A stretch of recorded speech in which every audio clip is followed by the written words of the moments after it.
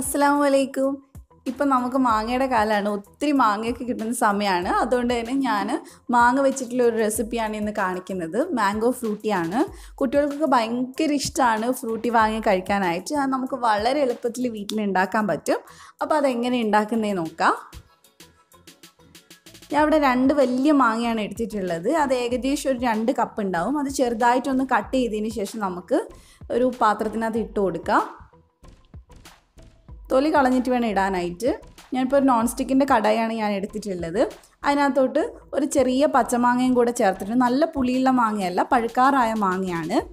അത് ഏകദേശം ഒരു 1/2 കപ്പ് ഉണ്ടാവും.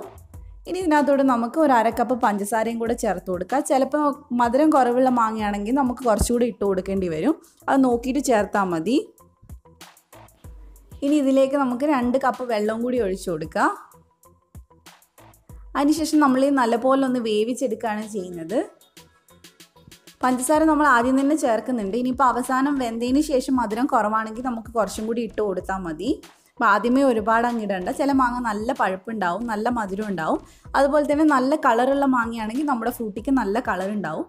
ഇനി നമുക്കിത് അടച്ചു വെച്ച് ഒരു 10 മിനിറ്റ് ഒന്ന് നല്ലപോലെ വേവിച്ചെടുക്കുക. നല്ലപോലെ ഉടഞ്ഞു വരണം. അപ്പോൾ ഞാൻ എടുത്തിട്ടുള്ള മാങ്ങ ഒരു മഞ്ഞ കളറുള്ള മാങ്ങയാണ്. ചില മാങ്ങ നല്ല ഓറഞ്ച് കളറുള്ള മാങ്ങയൊക്കെ ഉണ്ട്. അപ്പോൾ അതിനനുസരിച്ചായിരിക്കും നമ്മുടെ ഫ്രൂട്ടീൻ്റെ കളർ ഉണ്ടാവുക. ഇപ്പോൾ 10 മിനിറ്റ് നല്ലപോലെ വെന്തിട്ടുണ്ട്. ഇത് നല്ലപോലെ ഉടഞ്ഞിട്ടുണ്ട്. ഇനി നമുക്ക് തീ ഓഫ് ചെയ്തിട്ട് നല്ലപോലെ ചൂടാറാൻ വേണ്ടി വെക്കാം.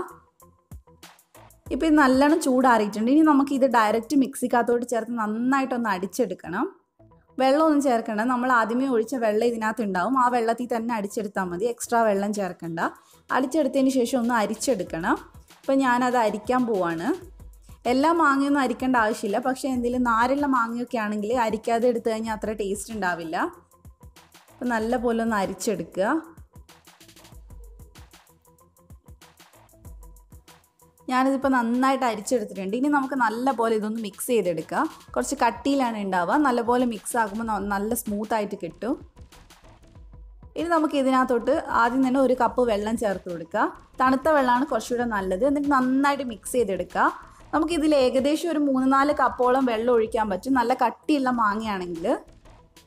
അപ്പോൾ കുറച്ചായിട്ട് ഒഴിച്ചിട്ട് എത്രയാണോ നിങ്ങൾക്ക് കട്ടി വേണ്ടത് അതിനനുസരിച്ച് ചേർത്ത് കൊടുക്കുക.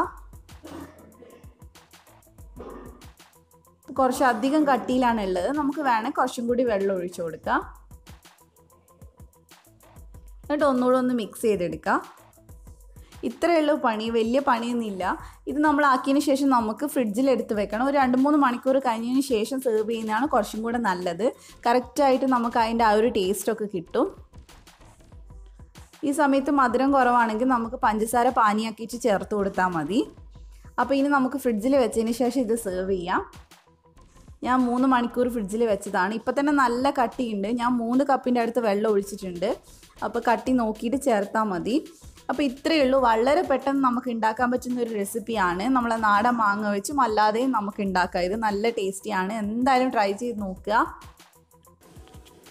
പിന്നെ നമ്മുടെ ചാനലിൽ മെയ് 9 തൊട്ട് ജൂൺ 9 വരെ ഒരു കോൺടെസ്റ്റ് വെച്ചിട്ടുണ്ടായിരുന്നു. അപ്പോൾ ഇന്നാണ് അതിൻ്റെ ലാസ്റ്റ് ഡേ. അപ്പോൾ ഇന്ന് 12 മണി ഇന്ത്യ സമയം വരെ നിങ്ങൾക്ക് റെസിപ്പീസ് അയക്കാൻ പറ്റും. അപ്പോൾ ഒരുപാട് പേര് എനിക്ക് മെയിൽ അയച്ചിട്ടുണ്ട്. ഒത്തിരി റെസിപ്പീസ് അയച്ചിട്ടുണ്ട്. അതുകൊണ്ട് തന്നെ ഞാൻ കൗണ്ട് ചെയ്ത് തീർന്നിട്ടില്ല. നാളെ ഇതിൻ്റെ റിസൾട്ട് പറയാമെന്നാണ് ഞാൻ പറഞ്ഞിട്ടുണ്ടായിരുന്നത്. അപ്പോൾ എനിക്ക് എൻ്റെ അനിയത്തിൻ്റെ കല്യാണമാണ്, ഞാൻ മുൻപ് പറഞ്ഞിട്ടുണ്ട്. അതുകൊണ്ട് തന്നെ ഭയങ്കര തിരക്കാണ്. നാളെ എനിക്ക് എന്തായാലും കോൺടെസ്റ്റിൻ്റെ റിസൾട്ട് പറയാൻ പറ്റില്ല. ഗിഫ്റ്റൊക്കെ ഞാൻ ഓൾറെഡി വാങ്ങി വെച്ചിട്ടുണ്ട്. പക്ഷേ കോൺടെസ്റ്റിൻ്റെ റിസൾട്ട് ഞാൻ 1 വീക്ക് കഴിഞ്ഞിട്ടേ പറയുള്ളൂ. കാരണം ഫുൾ ബിസിയാണ്, ഒന്നിനും സമയമില്ല. ഡെയിലി ഞാൻ വീഡിയോ ഇട്ടുകൊണ്ടിരുന്നതാണ്. ഇപ്പം ഞാൻ ഡെയിലി ഇടുന്നില്ല, 1-2 ഇടുന്നുള്ളൂ. കാരണം അത്ര തിരക്കായതുകൊണ്ടാണ്. അപ്പോൾ നിങ്ങളൊന്നും വിഷമിക്കരുത്.